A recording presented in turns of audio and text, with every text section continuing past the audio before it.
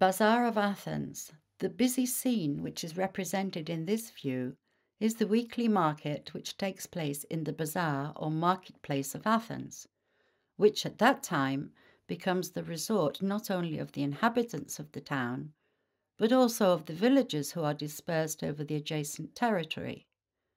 Greeks, Turks, and Albanians are then seen mingled together. The nearer figures in this view are portraits.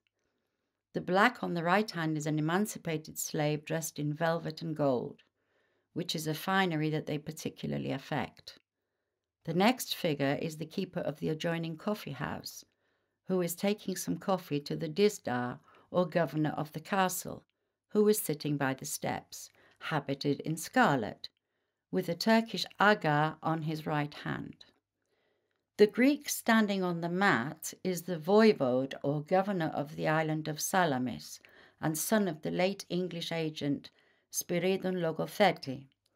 The person meeting him is a Greek baratario, thus denominated from his turban, which serves as a distinctive badge for the agent of a foreign nation. It is also worn by Greek physicians.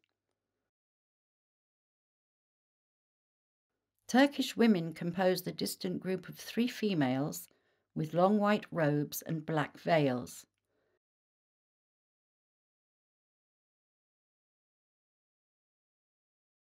The other females dispersed throughout the view are Albanian Christians.